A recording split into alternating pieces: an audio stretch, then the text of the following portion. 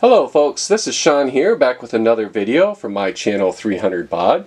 And today I'm going to be taking a look at some of the input controllers that I have from my Commodore Amiga line of personal computers. I'm sure there are several more out there, but this is just what I have in my collection.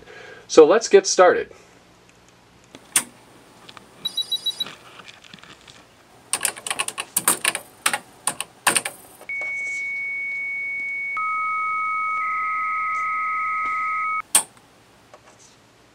So next to my beautiful Amiga 500, I've got a collection of various input devices. Before I get started though, I wanted to thank my friend for making these really cute little Commodore Pet 300 Baud stickers for me.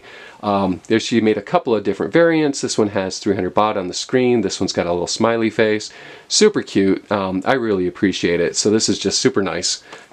So taking a look at the mice, I'll start with this one first. This is the original Commodore mouse.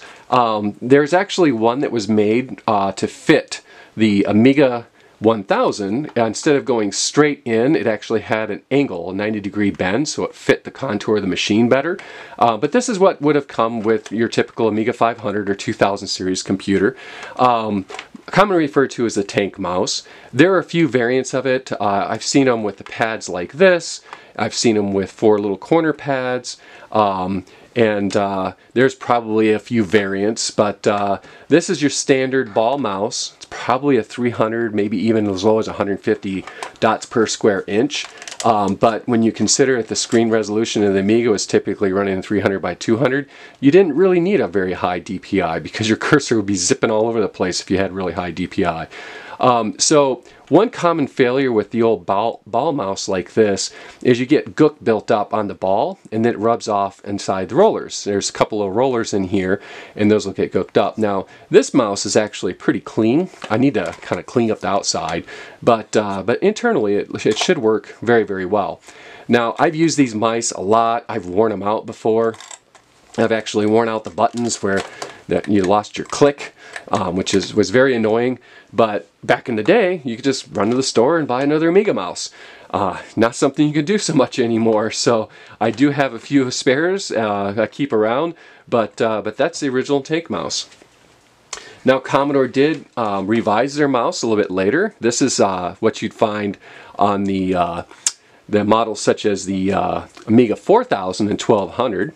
And someplace, I'm going to have to dig out, I've got the what they call the pregnant mouse for the Amiga 3000. So I'm going to put this video on pause after I get to showing you this one, and we'll take a look at that one as well. So digging through my box of Amiga stuff, I actually found another one of these mice that came with the Amiga 4000 or 1200. I also found 3 more spare tank mice that are exactly the same as the first tank mouse that I showed you. Same exact pad layout, so those are just like, you could say, some spares. And then I even found this tank mouse. So this tank mouse is actually the one that came with the Amiga 1000 computer. So you can see how the end connector is shaped differently, and that's because this one would plug into the side of the Amiga 1000 and it prevented the cable from sticking way out. So nice little design feature on this mouse. I probably even have another one of these in the box with my Amiga 1000, which I'll feature in a future episode. But you can see this one actually opens a little differently. It pushes in and goes down instead of rotates. So a little bit different design on that tank mouse. Another controller that Commodore made was the controller for the, this is for the CD-TV, which I have, a CD-TV. I've never actually turned on my CD-TV. I bought it quite a few years ago on eBay, got it really cheap, and never done anything with it. But this is the remote control that they had for the CD-TV, which is really interesting. Kind of cool when you think about it, but probably not the best mouse in the world.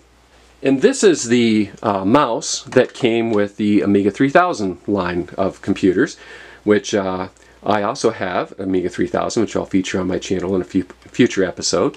You can see it's very similar to the other mouse. It has the ball inside, just like any of the other Amiga mouse. With the Amiga, we never got to enjoy the neutered mouse, the ballless mouse, or the infrared mouse. This is the only type they made for the Commodore. I find this mouse to be pretty nice. I mean, it fits my hand really nicely. You can rest your palm up here. I think it's nice. It's not the most attractive looking mouse, but definitely a nice mouse to work with. I actually bought this mouse new from Software Hut.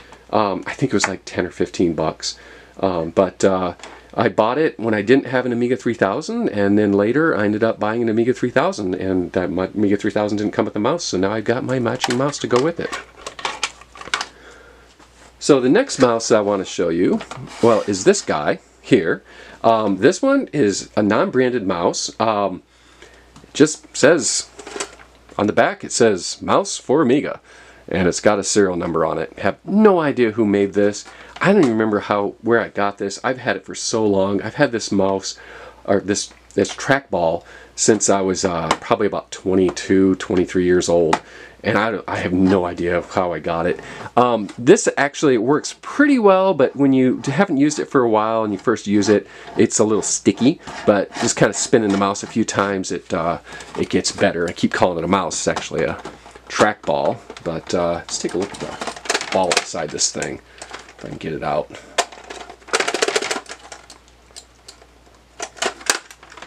There we go.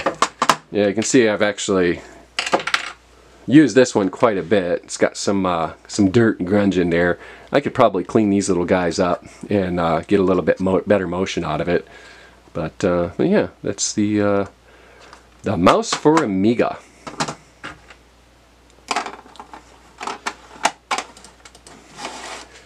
And digging in my box of Amiga stuff, I came across this trackball as well. It's kind of exactly the same as the other one that I've got, except this one's a little bit different. Let me show you. This has got an add-on.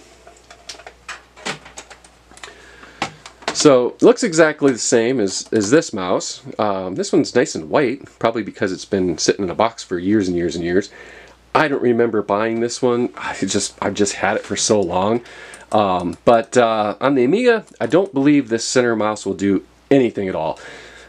Possibly the mouse is programmed to have a hold function there, but I kind of doubt it. I think this is going to be just a non-usable button. But if you turn it over and look at the bottom, you can see it's actually got a dual setting. You can set it to work with an Atari computer, or I can set it for the Amiga, which is actually really nice. So this one, again, there's no brand on it. It just says Amiga and Atari computers, and it's got FCC ID, and that's it, and a serial number. But pretty nice little mouse. I've actually used this one a few times. So make some room here. Of course, I'm sitting here talking mice. How about joysticks? So this is my Wiko. It's a command control. This is, I believe, what they refer to as the bat handle. They also had one that had a ball on it, and they had one that had a grip on it. You could, like the fire button was here. I've never been a fan of having the fire buttons on the stick because I just can't fire as fast. I could always do better with a button on the base for firing. Now this joystick was originally made for an Atari 2600. It allows you to switch the joystick, the button input from base to stick. Now, one thing that's interesting, this particular joystick, I was playing around with it. Some Amiga games support two-button two-button joysticks, and this one actually does. It works. It, you know, for some games, it'll register the fire button separately. So that surprised me. I don't know what the deal is with that, but that's the deal. I've also got several other joysticks in my collection, and I will feature those as well in a future episode, so stay tuned. So another little trackpad I've got is this Microspeed. Now I bought this from one of the vendors, Amiga vendors, probably 10 years ago or longer, probably 15 years ago. I think they were just basically liquidating all their inventory. Bought it on eBay, got it really cheap. When I got this one, unfortunately, it didn't work. I'll try plugging it in and see if it'll work for me. But it's kind of a cute little trackball. You can put it in your hand, and you can just use your thumb on it and click like this. So it's not bad. I mean, you wouldn't want to. I mean, just a occasional mousing around the screen, it would work perfectly fine. Using it on the table though, it's not so good because it's so small. It's easy to bump it and move it around. But you know, it would work. Kind of cute. It's got a tiny little ball in it. You can pop this thing out and take a look. Yeah. See, there's the size of that one. And compare it to the other ball, which is... So I contacted the company, told them that this one wasn't working, so they were kind enough to send me another one, and they actually said, you know, to go ahead and keep the old one. You know, like I said, they were probably just getting out of it. Now, you can see it says, this is from Microspeed Incorporated. Now, the customer's name is Silent Paw, so they were a Amiga dealer. I haven't had a chance to look them up and see if, I don't think they're in business anymore, but anyhow, that's who I bought this from. And I don't remember any instructions that came with it, but it did come with this cute little pouch, and you can open it up, and we've got the little mouse. So here's the exact same, keep calling it a mouse, it's not really a mouse, it's a trackball, but there, the same one. This one's working, this one supposedly doesn't work. Maybe one day I'll have to try to dig in there and see if I can figure out why it's not working, or I just don't remember the details on that one. So that's my Microspeed mouse for the Amiga. When I was in England, I would frequent this used computer store quite often, and I bought a lot of Amiga games there. A lot of my games are from England, but this was one that was sitting on the shelf with all the programs, and I saw this and I just grabbed it. I was like, I gotta take this, you know, because I've already had a couple of them already, and they were just really, really good trackballs. So I've got one that's new in the box. So let's go ahead and do an unboxing on this one. We'll take a look inside, see what the packaging looks like. Oh, before I open it, let's see what we've got as far as you know, advertising on it. So it says here it's a True Docks, ergonomic design, high resolution, excellent tracking, and a removable ball. Here it says Amiga mouse for Amiga computers. Under that it says something else. I was trying to read it. I just can't get in there and read it. So I'm not going to pull a sticker off. I want to keep it original. So let's take a look inside and see what the packaging looks like inside. So here I've got some foam padding. And there we go. Ooh, look at that. Brand spanking new white mouse. Got the foam in there. I've got a brand new untouched mouse ball, and never been out of the box. Isn't that beautiful? So I'm going to put this one right back where I found it, in the box, because I have two more to play with, and who knows, maybe in another 20-30 years from now I'll need this mouse. So for now, she's going back in the box.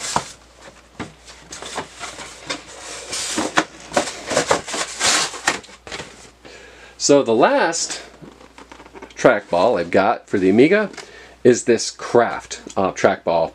Found this on eBay probably 10 or 15 years ago. Really excited about seeing this because I've seen these advertised, and I thought, man, this would just be such an awesome trackball to have. It's going to be great. And I got it. Now this one I've never really used that much. Tried it once, I think, but maybe I'll play with it a little bit again today, just kind of give it a feel. Really doesn't say too much on the box. See, it's a Craft. It's Craft Systems Incorporated. It's got a 5-year warranty, which is pretty darn good. It's compatible with the Atari ST, the Atari 400 and 1200 series, Commodore Amiga series, and Commodore 64 and 128 computers. Let's see here. It says on here, I don't know if this is in focus or not, but Trackball by Craft. Take control, join the revolution. Though they may look different, all mice are not. Or it says, though they may look different, all mice are the same. The Craft Triple Track is a professional difference. It is best input device for people looking for a faster way to use a computer, and because it mimics a mouse, it works with most exciting mouse software and then some. There we go. So Craft Systems. It's in California, Vista, California, made in Taiwan. Says here, the trackball data, ergonomically designed for the right or left hand use. Craft Triple Track has selectable drag button or automatic rapid fire button for better drag action or improved game playing. The Craft Triple Pack is compatible with the Atari 520, 1040, Mega 2, Mega 4 ST series, and the Commodore Amiga 500, 1000, 2000, 2500 series, the Commodore 64, 128, and the Atari 400 to 1200 series. No driver software required. The trackball uses no memory and operates from the mouse or joystick port. It says here that the Commodore 128 and 64 users, the triple track functions as a joystick and mouse mode. It is not designed to operate on the Commodore 1351 proportional mouse mode. So that's kind of a tricky one there. So basically, you can act as a joystick. So you could play with an Atari 2600 with this if you wanted to. Lots of details in here. I'm not going to read everything, but the Craft Trackball revolution in making save your workspace. Okay, so you don't have to move around the screen like you do with a mouse. Switch selectable for your computers. No adapters needed.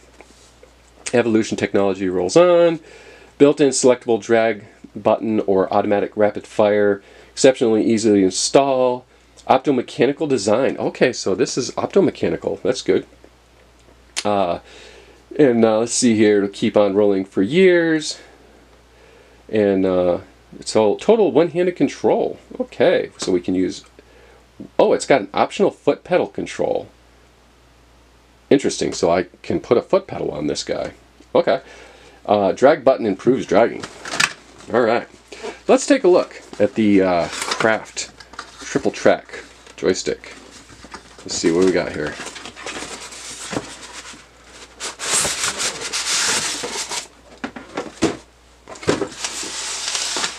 Now this one I bought new and have not used it.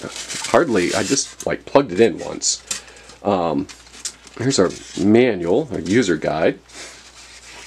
Let's see here.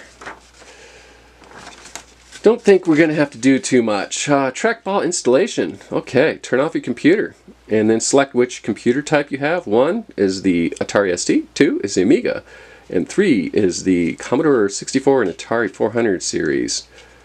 Alright, tells you which port to put it into. Here's our foot pedal socket. I'm going to have to try to find that. There we go, foot pedal socket. Here's our mode switch to figure out what that does. Got a locking button. Okay, so that'll do drag, lock, auto fire, off position, button up, on position, button down. It's got a left, middle, and right. And I do remember when I played with it, I did not like the position of these buttons at all. I thought if they would have been above the ball and not below the ball, it would have been easier to use. So I pretty much stopped using it because of that. So here we're going to deal with all this stuff, setting the modes. Not really much to it. I got my warranty card here. I could register it. I wonder if Craft's still in business. I'll have to take a look and see if Craft's still around. They used to make pretty good controllers back in the day. There we go. There's, oh, Craft catalog. Ooh, look at this. Wonder how many of these Craft catalogs are still in existence. See, we got the Thunder Stick. Doesn't look, that might be alright. Got Flight Stick.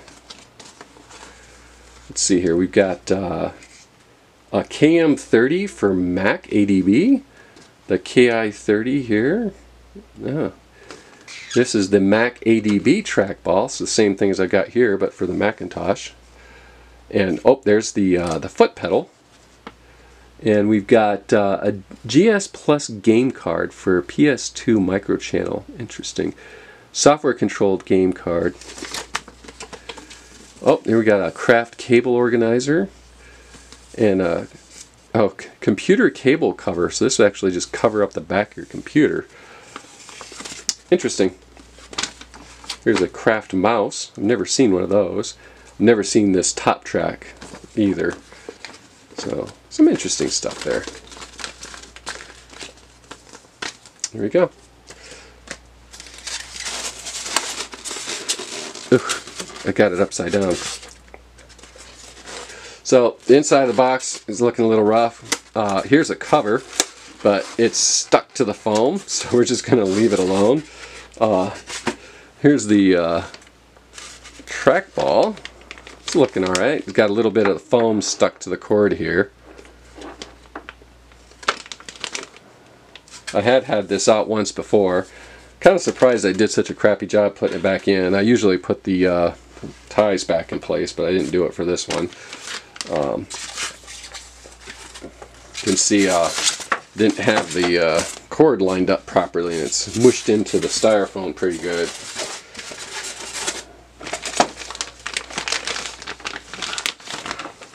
Not a bad looking trackball.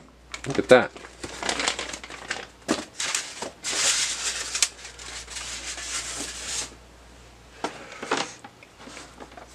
So, action, it's alright, rows okay. The thing about trackballs is they always kind of fight you a little bit. You know, that when you're pushing left and right, they kind of want to drag kind of diagonally. They don't want to really go left and right, and it's because of the way the rollers are aligned on these little guys. So, like if you're playing Centipede or anything like that, and you try to spin the wall really fast, it'll always kind of like curve up on you. The buttons are definitely the weakest point of this trackball. Maybe if I used it a lot, I would get more comfortable with it. So this is my auto fire and drag options, so I can use that and just lock on, lock off. Let's take a look underneath. Okay, so this is a connector from my optional foot pedal, and this is the switches for which kind of computer I've got. So one was Atari and two was Amiga, so that kind of shows where Commodore was at the time. They were behind Atari, and then 3 would be for your Commodore line of computers, the Commodore 64 and whatnot. So now I've gone through all the different controllers. Let's go ahead and maybe plug a couple of these in and see how they work. Okay, so I'm back at my Amiga. I've got it powered up. I actually had to borrow the hard drive, which is a compact flash from my Amiga 4000, because I haven't gotten around to creating an image for this computer yet. But I will do that for an upcoming episode on how to install software on your Amiga 500. Now, this is the mouse I've used for many years, or the trackpad I've used for many years. It's completely unbranded. And this one, it works pretty good most of the time. It does tend to kind of stick every now and then. It's working pretty well for me right now. Just like the Amiga, you've got your select button. So if I go over to the Amiga hard drive here, I can click it and open stuff up. Boy, I don't have anything on this hard drive. Yeah, interesting. I thought I had games, but I don't have any games or anything. Let's see if I've got any utilities in here. Utilities. I do have some utilities. Let's see, do I have a drawing program? I have DesignWorks. It's going to be kind of a... I was kind of hoping to have like a drawing program to play around with, but don't have anything installed. So we're just going to do the basics here. Now for the Amiga, if I wanted to drag and drop this, I could like click and hold and drop, and we'll see how that works out on the other trackpads. This is my menu select, my right mouse button, so I can, you know, like redraw all or do other things like that. View by name. Now I can see the names of the folders and whatnot. But yeah, it works pretty well. One thing I like about this mouse, it's been very durable. It's lasted a long time for me, so not bad. So let's take a look at our next mouse. We'll do the 3-button guy. Now, when you're working with these old computers, it's probably best to turn off your computer before you insert a device such as a mouse. And that's because it's, you know, dealing with voltages, going through some pretty sensitive circuitry inside the computer. You definitely don't want to yank things like this mouse in and out while the computer's operating. So I'm going to go ahead and shut her down, and we'll continue on.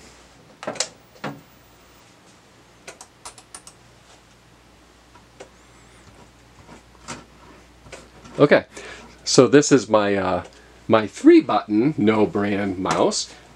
It's actually, you can hear it's dragging. It's a little sticky, probably because it doesn't have any kind of hand oil or anything like that on there. Nothing to kind of like lubricate it. So I probably need to oil this guy, get it a little bit loosened up a little bit. But she's a little stiff. Let's take a look at the mice. So that's our regular old select. And then this middle mouse button, yep, does not do anything at all. And then the little mouse button on this right pops up our menus. So that's going to be the same with my unboxed one. It's going to be the exact same behavior. So I'm not even going to bother with that one. So let's take a look at my next trackball and see how that one works.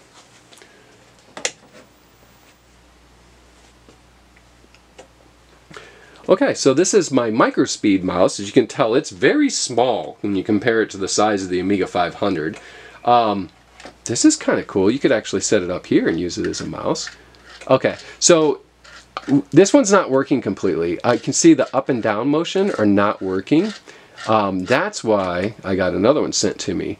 Now, as far as buttons go, this is going to be your select button. And the middle mouse button probably doesn't do anything on the Amiga because the Amiga was never programmed for a third mouse button. Now, something, a little interesting fact is Commodore actually patented the two-button mouse.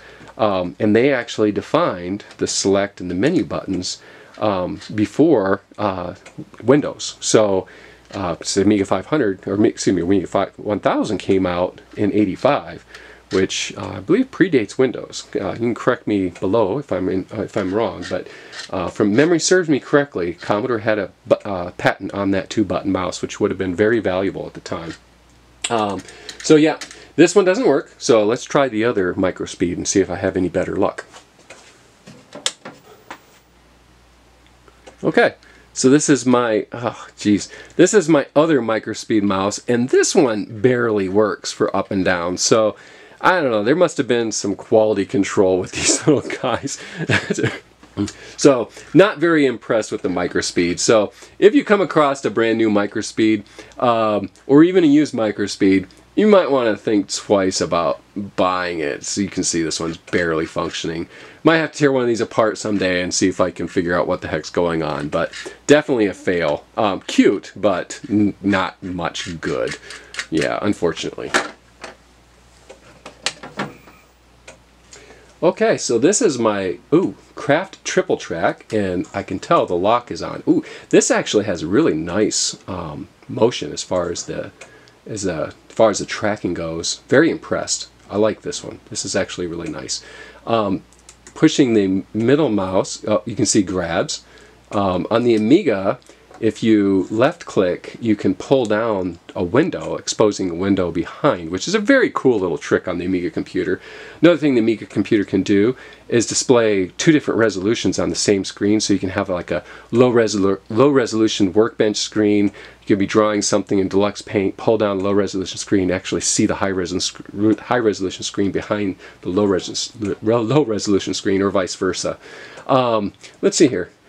Yeah, mouse buttons are, I guess it's not too bad when you think about it. Like your fingers are going to be up here. I guess the idea is that you're going to click with your thumb. It's not too bad. I guess it just takes a little getting used to. So maybe you'll start seeing me using this Craft in future episodes, because might as well get some use out of it. You know, I paid for it. Might as well use it. Let's see here. The menu select is a little tricky to get to, so let's see here.